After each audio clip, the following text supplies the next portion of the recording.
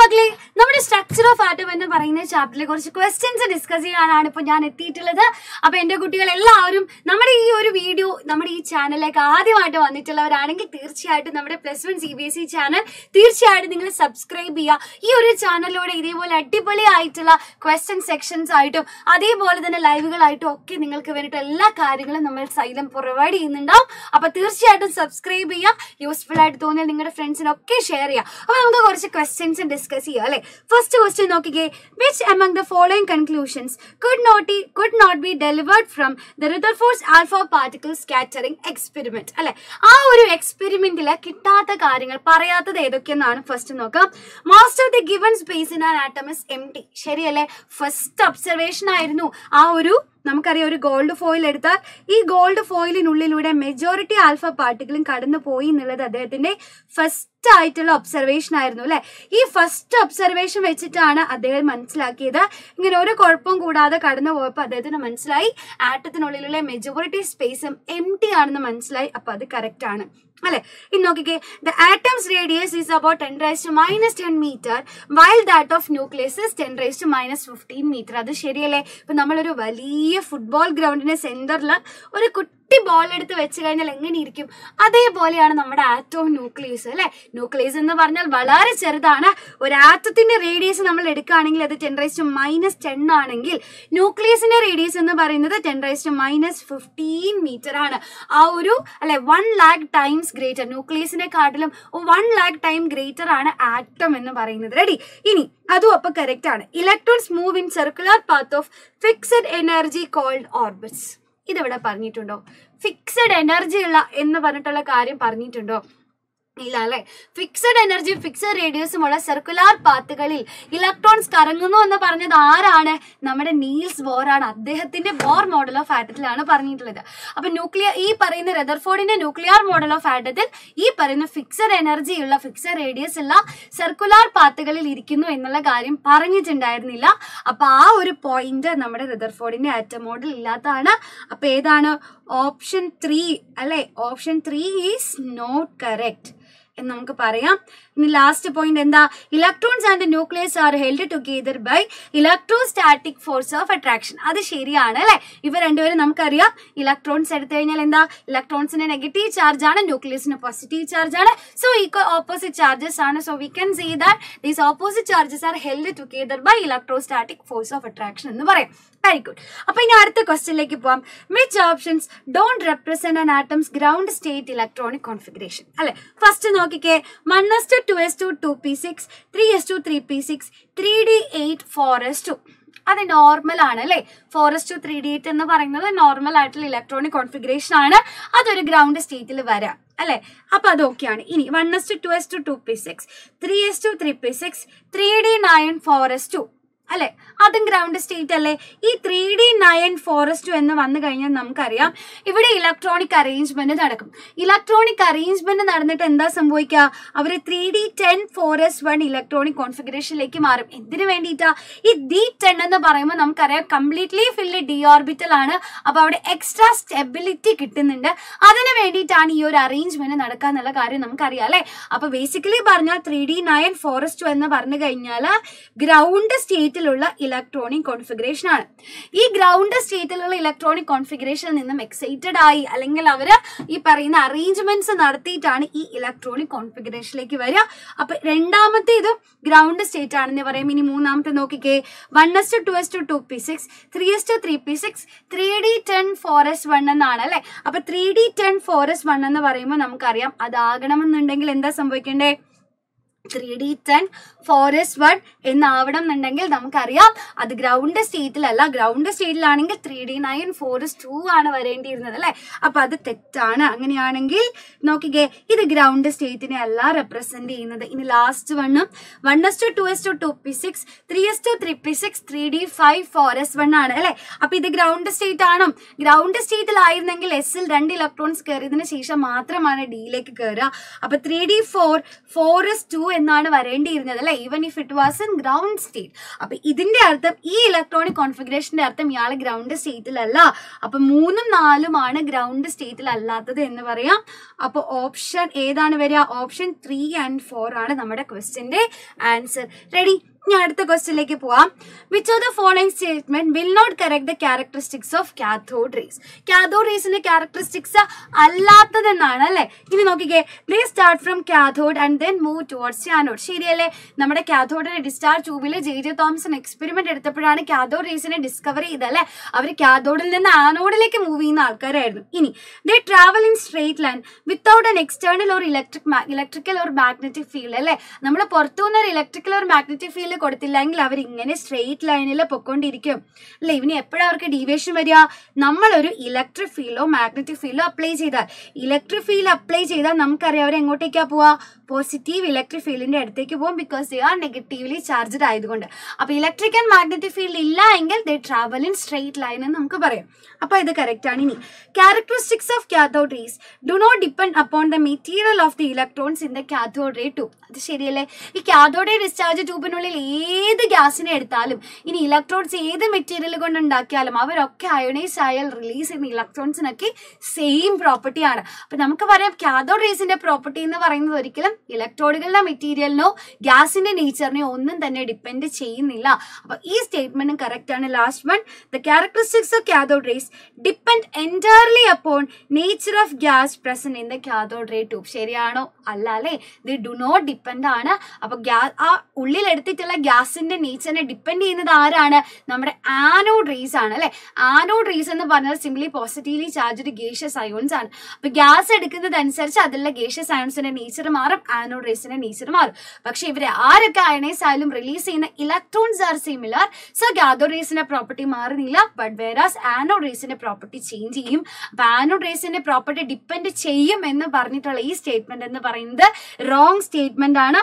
അപ്പൊ ഓപ്ഷൻ 4 ആണ് നമ്മുടെ ഈ ക്വസ്റ്റ്യന്റെ ആൻസർ എന്ന് പറയുന്നത്. ക്ലിയർ അല്ലേ എന്റെ കുട്ടികൾക്ക്? അടുത്ത ക്വസ്റ്റ്യനിലേക്ക് പോവാം. The number of the required radial notes four 3p orbital. 3p orbital എടുത്തു കഴിഞ്ഞാൽ അവിടെ എത്ര റേഡിയൽ നോട്ട്സ് ഉണ്ടെന്നാണ്. അപ്പൊ മക്കളെ, റേഡിയൽ നോട്ട്സ് കണ്ടുപിടിക്കാൻ ഇക്വേഷൻ എന്താ? റേഡിയൽ നോട്ട്സ് കണ്ടുപിടിക്കാൻ ഇക്വേഷൻ ആണ് n-l-1 എന്ന് പറയുന്നത് അല്ലെ. n എന്ന് പറഞ്ഞാൽ നമുക്കറിയാം പ്രിൻസിപ്പൽ ക്വാണ്ടം നമ്പർ ആണ്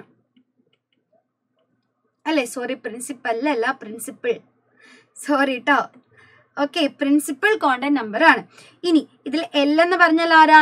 എൽ എന്ന് പറഞ്ഞാൽ SE മുതൽ ക്വാണ്ടം നമ്പർ ആണ് അല്ലെ. SE മുതൽ ക്വാണ്ടം നമ്പർ ആണ്. ഓക്കെ, അപ്പൊ n എന്ന് പറഞ്ഞാൽ പ്രിൻസിപ്പൽ ക്വാണ്ടം നമ്പർ. ഇനി L എന്ന് പറഞ്ഞു കഴിഞ്ഞാൽ S മുതൽ ക്വാണ്ടം നമ്പർ. നമുക്ക് തന്നിട്ടുള്ള ഓർബിറ്റൽ ഏതാ? 3p ഓർബിറ്റൽ ആണ്. ഇതിൽ പ്രിൻസിപ്പൽ ക്വാണ്ടം നമ്പറിന്റെ വാല്യൂ എത്രയാ? ഏത് ഷെല്ലിലാണ് അല്ലെ? 3rd ഷെല്ലിലാണ്. അപ്പൊ ഇവിടെ n-ന്റെ വാല്യൂ എന്ന് പറയുന്നത് 3 ആണ്. ഇനി L-ന്റെ വാല്യൂ എങ്ങനെയാ? L-ന്റെ വാല്യൂസ് വരിക 0 ആണെങ്കിൽ അത് S സബ് ഷെല്ലാണ്, 1 ആണെങ്കിൽ അത് P ആണ്, 2 ആണെങ്കിൽ D ആണ്, 3 ആണെങ്കിൽ F ആണ് അല്ലെ. അപ്പൊ P സബ് ഷെല്ലാണെങ്കിൽ നമ്മുടെ S മുതൽ ക്വാണ്ടം നമ്പറിന്റെ വാല്യൂ എന്ന് പറയുന്നത് എങ്ങനെ വരും? 1 ആയിരിക്കും. അപ്പൊ L-ന്റെ വാല്യൂ 1 ആണ്. ഇനി ഒന്ന് സബ്സ്റ്റിറ്റ്യൂട്ട് ചെയ്തേ. 3 - 1 - 1 അതായത് 3 - 2 1 എന്ന് വരും. അപ്പൊ 3p ഓർബിറ്റലിലെ റേഡിയൽ നോഡ്സിന്റെ എണ്ണം എന്ന് പറയുന്നത് എത്രയാണ്? 1 ആണ് അല്ലെ. ഒരേ ഒരു റേഡിയൽ നോഡ് മാത്രമേ ഉള്ളൂ. ഓപ്ഷൻ 4 ആണ് നമ്മുടെ കറക്റ്റ് ആൻസർ. റെഡി? അടുത്ത ക്വസ്റ്റ്യനിലേക്ക് പോവാം. Number of the required angular nodes four 4d orbital ആണ് അല്ലെ. 4d ഓർബിറ്റല് ആംഗുലാർ നോഡ്സ് ആണ്. അപ്പൊ ആംഗുലാർ നോഡ്സിനെ എങ്ങനെ കണ്ടുപിടിക്കുക? ആംഗുലാർ നോഡ്സിനെ കണ്ടുപിടിക്കണമെങ്കിൽ ആംഗുലാർ എന്ന് പറഞ്ഞിട്ടുള്ള ഒരു ക്വാണ്ടം നമ്പർ ഉണ്ട്. അതാരാ? SE മുതൽ ക്വാണ്ടം നമ്പർ അല്ലെങ്കിൽ ആംഗുലാർ മൊമെന്റം ക്വാണ്ടം നമ്പർ നമ്മൾ പറയുന്ന അല്ലെ L വാല്യൂ. അപ്പൊ അതായത് ആംഗുലാർ നോഡ്സുകളെ കണ്ടുപിടിക്കണമെങ്കിൽ നമ്മൾ ആംഗുലാർ ക്വാണ്ടം മൊമെന്റം ക്വാണ്ടം നമ്പറിന്റെ വാല്യൂ എടുത്താൽ മതി. അതായത് തന്നിട്ടുള്ള ഓർബിറ്റലിന്റെ SE മുതൽ ക്വാണ്ടം നമ്പർ അതായത് L-ന്റെ വാല്യൂ എടുത്താൽ മതി. ഇപ്പൊ നോക്കിക്കേ, ആംഗുലാർ നോഡ്സിന്റെ വാല്യൂ കണ്ടുപിടിക്കാൻ L-ന്റെ വാല്യൂ തന്നെയാണ്. അപ്പൊ നമ്മുടെ കയ്യിലുള്ളത് 4d ഓർബിറ്റൽ അല്ലെ. ഇവിടെ L-ന്റെ വാല്യൂ എങ്ങനെയാ വരിക? അതാ ഇവിടെ എഴുതിയിട്ടുണ്ട്, ഞാൻ നോക്കിക്കേ. D സബ് ഷെൽ വന്നു കഴിഞ്ഞാൽ SE മുതൽ ക്വാണ്ടം നമ്പറിന്റെ വാല്യൂ എന്ന് പറയുന്നത് 2 ആയിരിക്കും. അപ്പൊ ഇവിടെ എത്രയുണ്ട്? അപ്പൊ ഇവിടുത്തെ ആംഗുലാർ നോട്ട്സ് എന്ന് പറയുന്നത് 2 ആണ്. ഓപ്ഷൻ 3 ആണ് നമ്മുടെ കറക്റ്റ് ആൻസർ. ക്ലിയർ അല്ലേ? അടുത്ത ക്വസ്റ്റ്യനിലേക്ക് പോവാം. Wave lengths of following different radiations are given below. Arrange the following radiations in the increasing order of there energy. കുറെ റേഡിയേഷൻസിന്റെ നമ്മുടെ കയ്യിൽ തന്നിട്ടുള്ളത് വേവ് ലെങ്ത്തുകളാണ്. ഇതിന് എനർജി ഇൻക്രീസ് ചെയ്യുന്ന ഓർഡറിൽ എഴുതാനാണ് പറഞ്ഞിട്ടുള്ളത്. അപ്പൊ മക്കളെ, എനർജിയും വേവ് ലെങ്ത് ആയിട്ടുള്ള ഇക്വേഷൻ എന്താ? നമ്മൾ എനർജി ആയിട്ടുള്ള ഇക്വേഷൻ പഠിച്ചത് E = h nu അല്ലെങ്കിൽ E = hc / λ എന്നാണ്. ഈ ഒരു ഇക്വേഷനിൽ നിന്ന് നമുക്ക് മനസ്സിലാവും E = 1/λ ആണ്. അതായത് വേവ് ലെങ്ത്തും എനർജി എന്ന് പറയുന്നത് ഇൻവേഴ്സ്ലി റിലേറ്റഡ് ആണ്. അതിന്റെ അർത്ഥം എന്താ? എനർജി അല്ലെ, വേവ് ലെങ്ത്തിന്റെ ടേംസിൽ പറഞ്ഞാൽ നമുക്ക് പറയാം വേവ് ലെങ്ത് കൂടുതലാണെങ്കിൽ അവിടെ എനർജി കുറയും അല്ലെ. ഇനി നോക്കിക്കേ, വേവ് ലെങ്ത് കുറവാണെങ്കിൽ എനർജി കൂടും. ഓക്കെ, അപ്പൊ ഇവിടെ നോക്കാം, ആർക്കാണോ ഏറ്റവും കുറവ് വേവ് ലെങ്ത് അവർക്കായിരിക്കും ഏറ്റവും കൂടുതൽ എനർജി. ആർക്കാണോ ഏറ്റവും കൂടുതൽ വേവ് ലെങ്ത് ഉള്ളത് അവർക്കായിരിക്കും ഏറ്റവും കുറവ് എനർജി വരിക. അപ്പൊ നമുക്ക് ഇൻക്രീസിങ് ഓർഡർ പറഞ്ഞിട്ടുള്ളത് കൊണ്ട് ആദ്യം എന്ത് ചെയ്യാം? ഏറ്റവും കുറവ് എനർജിയുള്ള ആൾ ആദ്യം കണ്ടുപിടിക്കണം. കുറവ് എനർജിയുള്ള ആളെ കിട്ടണമെങ്കിൽ ഏറ്റവും കൂടുതൽ വേവ് ലെങ്ത് ഉള്ള ആളുടെ അടുത്തേക്ക് പോകണം അല്ലെ. അപ്പൊ വേവ് ലെങ്ത് ഏറ്റവും കൂടുതൽ ഉള്ളത് ആർക്കാണ്? നോക്കിക്കേ, 300 നാനോമീറ്റർ എന്ന് പറഞ്ഞാൽ 300 × 10⁻⁻9 ആണ്, അല്ലെങ്കിൽ 3 × 10⁻⁻7 മീറ്റർ എന്ന് പറയാം. ഇനി 300 പൈക്കോമീറ്റർ എന്ന് പറഞ്ഞാൽ എത്രയാ? 300 × 10⁻12 ആണ്, അതായത് 3 × 10⁻10 മീറ്റർ ആണ്. ഇനി 3 നാനോമീറ്റർ എന്ന് പറഞ്ഞാൽ 3 × 10⁻9 മീറ്റർ ആണ്. ഇനി 30 ആംസ്ട്രോങ് ആണ് അല്ലെ. 30 ആംസ്ട്രോങ് എന്ന് പറഞ്ഞാൽ 30 × 10⁻10 മീറ്റർ അല്ലെങ്കിൽ 3 × 10⁻9 മീറ്റർ ആണ്. ഓക്കെ, അപ്പൊ നമുക്ക് എങ്ങനെ കണ്ടുപിടിക്കാം? ഇതിൽ ഏറ്റവും കൂടുതൽ വേവ് ലെങ്ത് ഉള്ളത് ആർക്കാ? ഏറ്റവും കൂടുതൽ വേവ് ലെങ്ത് ഇവിടെ ഉള്ളത് 10ന്റെ പവർ ഏറ്റവും കുറവുള്ള ദാ ഈ പറഞ്ഞിട്ടുള്ള എയ്ക്കാണ്. ശരിയല്ലേ? അപ്പൊ എയ്ക്കാണ് നമുക്ക് ഏറ്റവും കൂടുതലായിട്ടുള്ള വേവ് ലെങ്ത് ഉള്ളത്. അപ്പൊ നമുക്ക് എഴുതാം. ഓക്കെ, അപ്പൊ നമുക്ക് ഇവരുടെ എനർജി കണ്ടുപിടിക്കണം അല്ലെ. എനർജിയുടെ ഓർഡറിൽ എഴുതാനോ അല്ലെങ്കിൽ ABCD എന്ന് എഴുതിയാലും മതി കേട്ടോ. അപ്പൊ ഏറ്റവും കൂടുതൽ വേവ് ലെങ്ത് ഇവിടെ ഉള്ളത് എയ്ക്കാണ്. അങ്ങനെയാണെങ്കിൽ ഏറ്റവും കുറവ് എനർജി ഉള്ളത് നമ്മുടെ എയ്ക്കായിരിക്കും. ഓക്കെ, അപ്പൊ നോക്കിക്കേ, ഇനി അടുത്ത ആരാ വരാ? ഇവിടെ സിക്കും ഡിക്കും വേവ് ലെങ്ത് എന്ന് പറയുന്നത് സെയിം ആണ് അല്ലെ. 3 × 10⁻9 മീറ്റർ ആണ്. അപ്പൊ ഇവരുടെ രണ്ടുപേരുടെയും എനർജിയും ഈക്വൽ ആയിരിക്കും. അപ്പൊ നമുക്ക് പറയാം C = D അല്ലെ. രണ്ടുപേരുടെ എനർജി സെയിം ആണ്. ഇനി അത് കഴിഞ്ഞാൽ ആരാ വരാ? അതും കഴിഞ്ഞാൽ ഏറ്റവും കുറവ് വേവ് ലെങ്ത് ഉള്ള നമ്മുടെ B വരും. ഏറ്റവും കുറവ് വേവ് ലെങ്ത് ഉള്ള നമ്മുടെ Bക്ക് ആയിരിക്കും ഏറ്റവും കൂടുതൽ എനർജി വരിക അല്ലെ. അപ്പൊ ഇതാണ് നമ്മുടെ ഓർഡർ എന്ന് പറയുന്നത്. ഓക്കെ, നെക്സ്റ്റ് ക്വസ്റ്റ്യൻ നോക്കിക്കേ.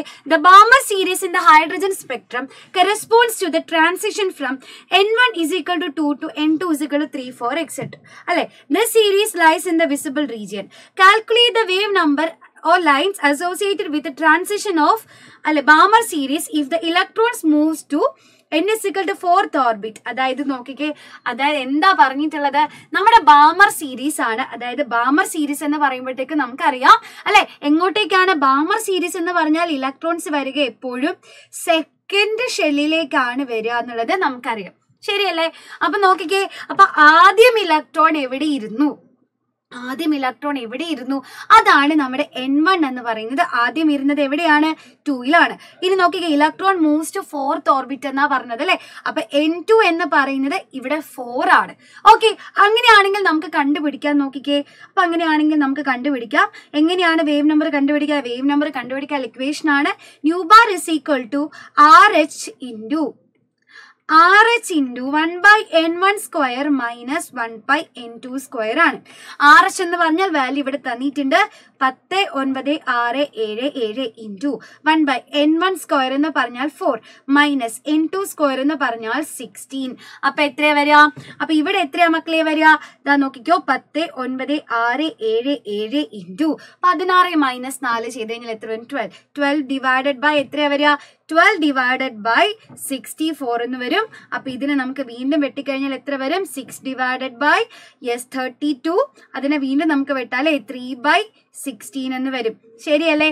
അപ്പൊ നോക്കിക്കേ, 10,9,677 × 3/16 ചെയ്യാം. ഓക്കെ, അപ്പൊ നമുക്ക് അതിനെ ഒന്ന് ചെയ്തു നോക്കാം അല്ലെ. നോക്കിക്കേ, 109 6 ഏകദേശം എത്ര തവണ വരും? 16 ഏകദേശം എത്ര തവണയാ വരിക? 16 × അല്ലെ 16 ഇൻറ്റു 5 എന്ന് പറയുമ്പോഴത്തേക്കും എത്രയാ മക്കളെ വരിക? 16 ഇൻറ്റു 5 എന്ന് പറയുമ്പോഴത്തേക്ക് 80 പിന്നെ 16 ഇൻറ്റു 6 എന്ന് പറഞ്ഞാൽ 96 അല്ലെ, ഏകദേശം അത്രേ വരുള്ളൂ. പിന്നെ 96 പ്ലസ് 10 ചെയ്ത് കഴിഞ്ഞാൽ എത്രയാ വരിക? യെസ്, 96 പ്ലസ് 10 ചെയ്ത് കഴിഞ്ഞാൽ 106, 106 പ്ലസ് 6 112 വരണം, വരില്ല. അപ്പൊ ഏകദേശം ഒരു 6 തവണ വരും. 6 തവണ വന്നു കഴിഞ്ഞാൽ ഇവിടെ വരെ 96. അപ്പൊ 109 നിന്ന് 96 പോയാൽ എത്രയാ വരിക?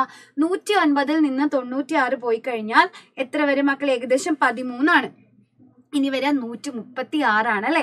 അപ്പൊ 112 കഴിഞ്ഞ് കഴിഞ്ഞാൽ 128. അപ്പൊ ഏകദേശം 68 വരും. ഓക്കെ, അപ്പൊ ഏകദേശം ആൻസർ വരിക എന്ന് പറഞ്ഞാൽ 68 ഇൻറ്റു 3 ചെയ്ത് കഴിഞ്ഞാൽ എത്ര വരിക? 68 ഇൻറ്റു 3 ചെയ്ത് കഴിഞ്ഞാൽ നമുക്ക് എത്ര കിട്ടും? 60 ഇൻറ്റു 3 എന്ന് പറഞ്ഞാൽ 180 ആണ്. 8 ഇൻറ്റു 3 24 ആണ്. അപ്പൊ 204 എന്ന് വരും. ശരിയല്ലേ? അപ്പൊ ഏകദേശം 204 സെന്റിമീറ്റർ ഇൻവേഴ്സ് ആണ് നമ്മുടെ വേവ് നമ്പറിന്റെ ആൻസർ വരിക. ഡയറക്റ്റ് ക്വസ്റ്റ്യൻ ആണ്, വേവ് നമ്പർ കണ്ടുപിടിക്കാനാണ് പറഞ്ഞിട്ടുണ്ടായിരുന്നത് അല്ലെ. അടുത്ത ക്വസ്റ്റ്യനിലേക്ക് പോവാം. According to D ബ്രോലി, the matter would exhibit dual behavior, that is both particle and wave-like properties. However, a cricket ball with a mass of 100 gram doesn't move like a wave when a bowler throws it at the speed of 100 km/h. Calculate the ball's wavelength and explain why it does not show wave nature. അല്ലെ, അതായത് തന്നിട്ടുണ്ട് ഒരു ball ഉണ്ട്, ആ ബോളിന്റെ mass എന്ന് പറയുന്നത് 100 gram ആണ്. ഇത് നോക്കിക്കേ, സ്പീഡ് തന്നിട്ടുണ്ട് അല്ലെങ്കിൽ വെലോസിറ്റി എന്ന് പറയുന്നത് 100 km/h ആണെന്ന് തന്നിട്ടുണ്ട്. നമ്മളോട് എന്താ പറഞ്ഞിട്ടുള്ളത്? വേവ് ലെങ്ത് കണ്ടുപിടിക്കണം അല്ലെ. ഡി ബ്രോലി വേവ് ലെങ്ത് കണ്ടുപിടിക്കണം. എന്നിട്ട് എന്തുകൊണ്ടാണ് വേവ് നേച്ചർ കാണിക്കാത്തതെന്നും കണ്ടുപിടിക്കണം. അപ്പോ വേവ് ലെങ്ത് കണ്ടുപിടിക്കാൻ ഇക്വേഷൻ എന്താ? Lambda is equal to h divided by mv ആണ്. ശരിയല്ലേ? h എന്ന് പറഞ്ഞാൽ പ്ലാങ്ക്സ് കോൺസ്റ്റന്റ് ആണ്. 6.626 ഇൻറ്റു 10⁻⁻34 ഡിവൈഡഡ് ബൈ മാസ് എന്ന് പറഞ്ഞു കഴിഞ്ഞാൽ എത്രയാ? 100 gram ആണ് അല്ലെ. അപ്പൊ 100 ഗ്രാമിനെ നമ്മൾ കിലോഗ്രാം ആക്കണമെങ്കിൽ എന്താ ചെയ്യുക? 10⁻³ കൊണ്ട് മൾട്ടിപ്ലൈ ചെയ്യണം. അപ്പൊ 100 ഇൻറ്റു 10⁻³ അല്ലെങ്കിൽ നമുക്ക് എങ്ങനെ എഴുതാം? 0.1 എന്ന് എഴുതാം. അത്രയും കിലോഗ്രാം ആണ്. ഇൻറ്റു 100 km/h ആണ് അല്ലെ. അപ്പൊ മക്കളെ, നമുക്ക് ഇവിടെ തന്നിട്ടുള്ളത് 100 km/h ആണ്. അതിന് നമുക്ക് മീറ്റർ/സെക്കൻഡിലേക്ക് ആക്കാം. അതിന് നമ്മൾ 5/18 കൊണ്ട് മൾട്ടിപ്ലൈ ചെയ്യാണ്. അപ്പൊ 100 ഇൻറ്റു 5/18 ചെയ്ത് കഴിഞ്ഞാൽ നമുക്ക് ഏകദേശം 500 ഡിവൈഡഡ് ബൈ 18 അതായത് 27.7 മീറ്റർ/സെക്കൻഡ് എന്ന് ആൻസർ കിട്ടും. ആൻസർ സബ്സ്റ്റിറ്റ്യൂട്ട് ചെയ്ത് കൊടുക്കാം നമുക്ക്. റെഡി? അപ്പൊ 27.7 ഇൻറ്റു 0.1 ചെയ്ത് കഴിഞ്ഞാൽ എത്ര വരിക? 0 അല്ലെ. 0.1നെ 27.7 കൊണ്ട് മൾട്ടിപ്ലൈ ചെയ്ത് നമുക്ക് 2.77 എന്ന് കിട്ടും. അപ്പോ 6.626 ഡിവൈഡഡ് ബൈ 2.77 ആണ്. ശരിയല്ലേ? 2.77 ഇവിടെ ഒരു 10⁻34 കൂടെ ഉണ്ട്. അപ്പൊ നോക്കിക്കേ, 6.6ല് 2.7 ഏകദേശം എത്ര പ്രാവശ്യം വരും? 2.7 എടുത്തു കഴിഞ്ഞാൽ 3 വരുമോ? ഇല്ല. 2.7 ഇൻറ്റു 2 ചെയ്യുമ്പോൾ തന്നെ നമുക്ക് 5.4 വരും. പിന്നെ ഒരു 2 കൂടെ ചെയ്യാൻ പറ്റില്ല. അപ്പൊ നമുക്ക് പറയാം ഇതിനെ നമുക്ക് ഏകദേശം 2 കൊണ്ട് മൾട്ടിപ്ലൈ ചെയ്യാം. അപ്പൊ 2 ഇൻറ്റു 10⁻34 അല്ലെ. ഏകദേശം ഇതായിരിക്കും, അത്രയും മീറ്റർ ആയിരിക്കും ഇവരുടെ വേവ് ലെങ്ത് എന്ന് പറയുന്നത്. ഇനി എന്തുകൊണ്ടാണ് ഇതൊരു വേവ് നേച്ചർ കാണിക്കാത്തത്? ഇവിടെ നമുക്ക് കിട്ടിയ ആൻസർ നോക്കിക്കേ, 2 ഇൻറ്റു 10⁻34 അല്ലെ. എത്ര മൈന്യൂട്ട് ആയിട്ടുള്ള വാല്യൂ ആണ്. അപ്പൊ നമുക്കറിയാം ഈ lambda is equal to h divided by mv എന്നാണ്. അതായത് വേവ് ലെങ്ത് എന്ന് പറയുന്നത് നമ്മുടെ D ബ്രോലി wave length എടുത്തുള്ളത് മാസിന് inversely proportional ആണ്. മാക്രോസ്കോപ്പിക് ഒബ്ജക്ട്സിലേക്ക് വരുമ്പോൾ മാസ് കൂടുതലായതുകൊണ്ട് തന്നെ ആ കിട്ടുന്ന വേവ് ലെങ്ത് എന്ന് പറയുന്നത് വളരെ ചെറുതായിരിക്കും. അപ്പൊ വേവിന്റെ പ്രോപ്പർട്ടീസ് എന്ന് പറയുന്ന വാല്യൂ നെഗ്ലിജിബിൾ ആണ്, വളരെ ചെറുതായതുകൊണ്ടാണ് ആ വേവ് നേച്ചർ നമുക്ക് വിസിബിൾ ആകാത്തത്. ഓക്കെ അല്ലേ മക്കളെ? അപ്പൊ മക്കളെ, ഇതേപോലെയുള്ള ഇമ്പോർട്ടന്റ് ആയിട്ടുള്ള ഒരുപാട് ക്വസ്റ്റ്യൻസ് ഇനിയും നിങ്ങളുടെ അടുത്തേക്ക് എത്തിക്കാനുണ്ട്. അപ്പൊ തീർച്ചയായിട്ടും നമ്മുടെ വീഡിയോ ഇഷ്ടമായെങ്കിൽ ഇതേപോലെയുള്ള വീഡിയോസ് ഉണ്ടെങ്കിൽ നിങ്ങൾ ഉറപ്പായിട്ടും കമന്റ് ചെയ്ത് നമ്മുടെ വീഡിയോയുടെ താഴെ അറിയിക്കുക കേട്ടോ. അപ്പൊ ഇനിയും ഇതേപോലെയുള്ള നല്ല നല്ല നിങ്ങൾക്ക് യൂസ്ഫുൾ ആയിട്ടുള്ള വീഡിയോസ് ആയിട്ട് ടീം Xylem നിങ്ങളുടെ അടുത്തേക്ക് എത്തുന്നുണ്ടാവും. Tata, bye bye, thank you.